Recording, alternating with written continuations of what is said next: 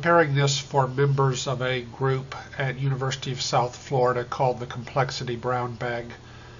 I'm describing some research that I plan to do, asking for their assistance to better understand what the challenges are and the opportunities to apply complex adaptive systems to the solution.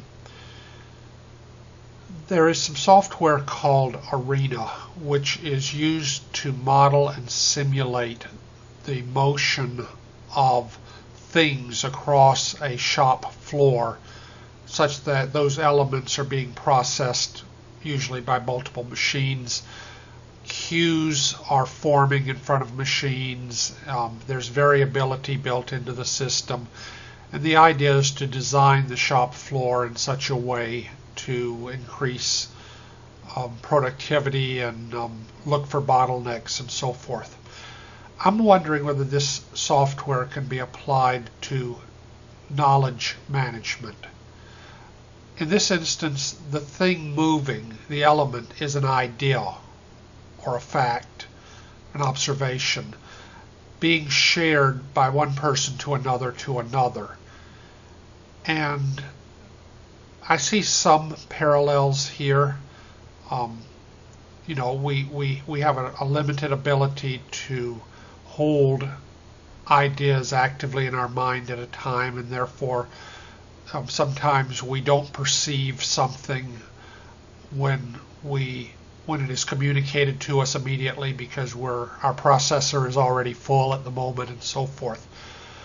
Information, however, is different from widgets, so to speak, in that when a widget moves from machine A to machine B, it's no longer at machine A.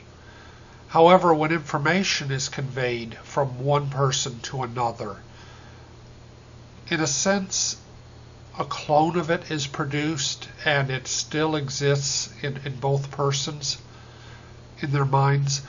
I'm thinking particularly about the National Incident Management System, which FEMA says is the way that teams of first responders should self-organize themselves in the instance of some kind of crisis, and that there should be at least 5 managers responsible for different aspects of the situation.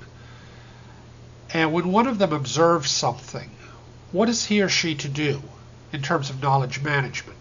I'm proposing that perhaps there needs to be an additional player whose sole responsibility is to keep track of need to know and to help information get to the person who needs to know it, and not simply for everybody to broadcast everything to everyone else, which causes an awful lot of information overload and opportunities for misunderstanding and so forth.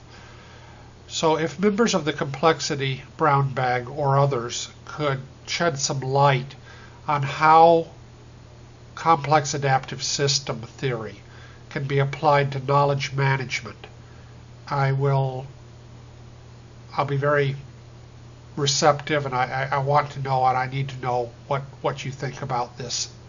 Thank you.